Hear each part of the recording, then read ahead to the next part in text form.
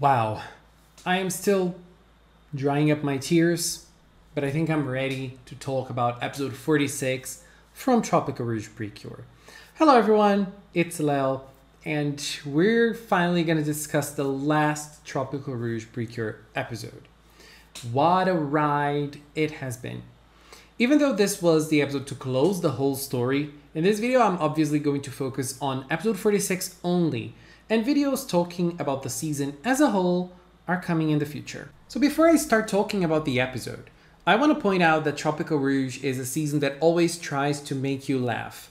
No matter what's going on, no matter how much drama there is, something that will lighten up the mood will be there. And this episode proved it so many times, which was a great thing because I couldn't stop the tears from falling in so many scenes, and that helped a little. And this is coming from someone who loves drama. I love me some drama. The episode started with the girls transforming, which was an indication we wouldn't have a fighting scene, and it was a great choice. It would add nothing to this episode since the Tropical-Rouge regular fights haven't been good. The first scene was super funny, nonetheless, I loved it. So we start the episode with a dramatic scene of Among Us Manatsu going back to the room before Laura notices her. And that was supposed to be sad. It was sad indeed, but the way they animated that was so funny that it lightened up the mood. Goodbyes are always hard. Always. So the next day, Laura ends up telling the girls about the choice she has to make. Everyone is understandably sad, but Manatsu stands up and tells her that she needs to do what's most important right now. It was so cute when Sungo told her this is a decision for the future and she didn't need to make a decision now.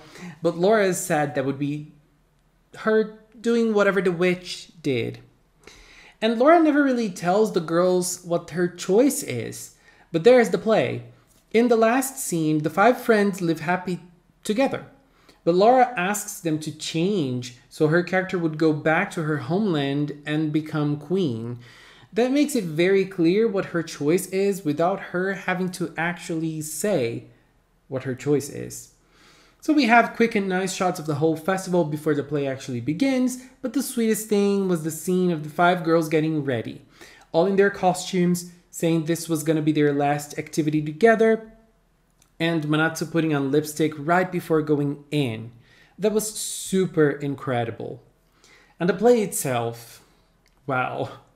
The girls remembering lots of moments from the actual season, how they met and things they experienced together. Sango's individuality being valued, Minori's poems being mentioned, and also the body switch. And it was also worth noticing the book Laura was reading, or Rosalia was reading in the play, was called The Papaya. And Asuka's scene was also great with the quarrels they had the whole season, but with them laughing at the end, like great friends who got to accept and loved their very different personalities. So the last scene arrives, and Laura's character, Rosalia, starts explaining she needs to go back to become queen. That was such an awesome scene. Rina Hidaka, Laura's voice actor, did a stellar job there. The emotions, the decision in her voice, the little sad nuances of having to go back. Incredible. And at that point on, the girls weren't really acting anymore. We could see Sango was tear-eyed, Asuka and Minori were super emotional, but Manatsu couldn't really hold it in. When she said Tropical-Rouge and the lipsticks she applied at the start disappeared, my heart broke. The lipstick that is the symbol of motivation, the symbol of getting ready to go ahead and live the present. Not even that could prepare Manatsu for the inevitable goodbye. So we had that scene. Manatsu holding Laura. At that moment, we didn't have Nachi or Rosalia. They were Manatsu and Laura. And Manatsu couldn't hold her emotions back. Fairuz, I commend you too. What an incredible scene. Wow. Just wow. I cried so much. Everything both of them lived together, everything that this special friendship made blossom. Manatsu doesn't want to let go. And I understand her. I don't want to say goodbye to Tropical-Rouge either. Can't it stay here forever with us? But as I said before, this season can commit itself to making us cry, but it will also lighten up the mood. And that's what they did. When the scenario started falling over Laura, my brain couldn't decide if it would make me cry or laugh. I did both at the same time, I guess. It was so good. This is what Tropical-Rouge is all about. Even if your face is full of tears, it will find a way of making you tropicalize. So everyone was laughing, but then the girls got together and sang a beautiful song. But the randomness was not finished. Laura revealing to everyone her real name and her real identity, telling everyone she's a mermaid. I could never see that coming. Never. And that was super funny. The disciplined girl checking in and getting that confirmation she isn't crazy. The shocked faces the girls made. Manatsu standing by her. The aquarium lady not surprised at all. That was such a great scene. And it has Laura written all over it. Her reasoning to do that was also very on brand. And that beach scene, how can we not cry? First, we finally know why there's the memory erasing device in Grand Ocean. We've been suspecting this, but it's time for the show to actually tell us. Mermaids live longer than humans, so for them not to suffer with their friendships, a past mermaid created it. So we have a little philosophical debate going on. Would it be better to forget or to suffer, but to retain your memories? All the girls seems to believe is in the latter. So they make a vow not to forget Laura, and for Laura not to forget them. And Manatsu also gave Laura her lipstick. And Laura's last goodbye to the girls was her signature mermaid jump. That scene appeared in a few episodes, but it's always so beautiful and it's stuck in our minds. So it's a great way of just seeing Laura for the last time. So I guess when Laura's memories were erased, all of what happened while she was on Earth was erased too. People's memories of Laura were erased, Laura's items were erased, the cure powers were erased. There was nothing that connected Laura to this life anymore, except the power of friendship. Honestly, that made me super surprised. I would never see something like that coming. I believed that Laura would forget, but not the girls. And as I said, there was nothing that was connecting Laura to this life anymore, except the power of friendship. Manatsu sensed something was missing from her house. The girls noticed that there were 5 melon ponds.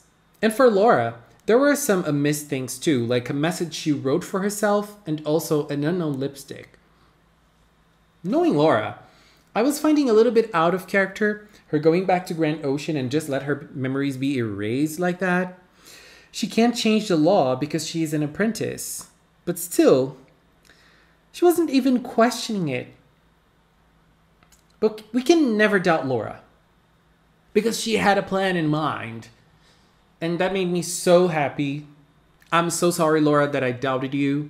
That made me so happy. And Laura is so smart. Girl. So we see Laura and Manatsu not knowing each other, meeting again at the same spot they did in the first episode.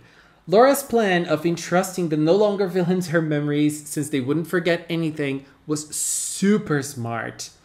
And the way Elda narrated that scene was also super cute as well, with the doll that connects her to Manatsu in a way. I loved that. And that scene, that last scene, had everything to be a super dramatic, tear-jerking moment.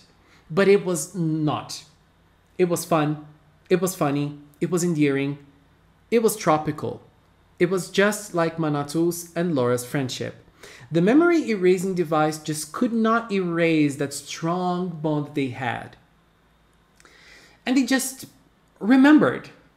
And the aquapod had all of the memories, the pictures, everything they lived together. The memory erasing machine was destroyed with the power of motivation. Everything is back, and Manatsu and Laura are ready to tropicalize again. I loved that last scene so much. Both of them kind of fighting each other, like, how do you know my name, Manatsu? Like, that was so awesome. And the faces they made, like, what's happening here? And everything just coming into place again. Wow. And so the episode comes to an end with the ending song played. So we had like great shots, like Queen Apprentice Laura meeting the other girls too, a subtle scene of each of the girls doing what they love, Minori with the big pencil, loved that. Manatsu building a bigger room for the Tropical Club too, great. We see the villains all happy as well. We even see Butler in there. Poor Butler, Elda was taking care of him. Laura teaching the mermaids about humans and a super creepy queen on the window. That is some Attack on Titan shit right there. Anyways, that was for me an incredible last episode. So a few more considerations. First, I love that they didn't show the girls in the future. It goes against the whole message of Tropical-Rouge itself. Even though it would be fun to see, I would like to see, but it's coherent for it not to be shown in the episode. Second is the lack of crossover to the next season. I love seeing it every season, and it's a bummer we didn't see Cure Precious to link us to Delicious Party Precure, but there was so much to happen in this episode that they spent time on what actually mattered for the story the Tropical-Rouge constructed so far. Anyways, a very solid ending for a very solid season. Tropical-Rouge, you will be missed so much. Tropicalizing every week for the past year has been a crazy ride, and I loved every single second. What an awesome season we had. I am so happy. And obviously the Tropical-Rouge content in this channel is not over yet. It's far from over. I have so many ideas and so many things that I still want to talk when it comes to Tropical-Rouge itself. So we're still gonna dwell more onto this amazing story and to the amazing characters. I really want to do a video on each of the characters, analyzing them and giving my opinion on each of them, because I think all 5 of them were super great and super well crafted as characters.